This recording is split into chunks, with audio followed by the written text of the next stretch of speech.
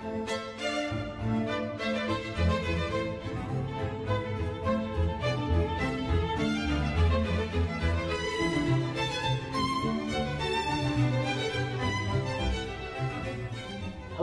my name is Vin Morgan, and I welcome this opportunity of speaking with you about digital dentistry. We have been trying to understand the capabilities and limitations of digital dentistry since the turn of the century. Although it may be easy to understand various concepts and devices as they're being explained, it is much more difficult to implement comprehensively and consistently reliable and cost-effective protocols into the daily practice of clinical and laboratory dentistry. In keeping with Bicon's decades-old motto of being simple, predictable, and profitable, we have recently introduced two new components which should facilitate your involvement with digital dentistry. The first is our digitally friendly universal abutment, whose geometric design will not only facilitate your ability to reproduce it digitally without the need for manually adjusting its virtual margins, but also enhance both your conventional and digital techniques. The second addition to our digital dentistry armamentarium is our white implant-level scanning post. In this video, we shall describe and explain the capabilities and techniques for successfully using scanning posts for making digital implant-level impressions. We shall also present an actual clinical case which should further enhance your understanding of digital dentistry. Bicon scan posts are available in three sizes, corresponding to the three Bicon implant well diameters. The 2 mm scan post is indicated by a singular dimple on its coronal end. The 2.5 mm scan post has 2 dimples, and the 3 mm post has 3 dimples on its coronal end. The white scan post is cone-shaped, with a beveled side on its coronal end.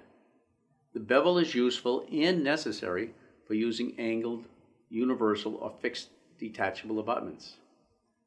The position of the bevel relative to an implant indicates the direction to which the prosthetic head of an angled abutment will be positioned.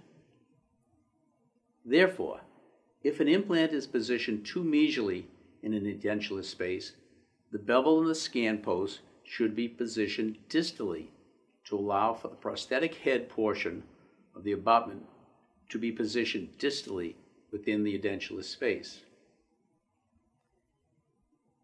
In addition to the dimples and beveled side, there are 4 circumferential grooves placed 2 mm apart toward the apical end of the scan post, which are useful in approximating the position of the shoulder of a given abutment relative to the crest of the mucosa over an implant.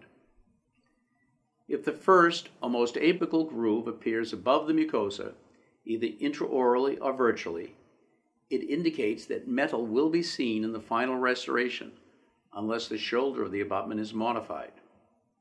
The single-use scan post is inserted into the well of the implant or implant analog with only finger pressure, with its beveled side arbitrarily positioned toward the buccal, unless an angled abutment is intended to be used to displace the trajectory of the abutment head in a trajectory different from that of the implant.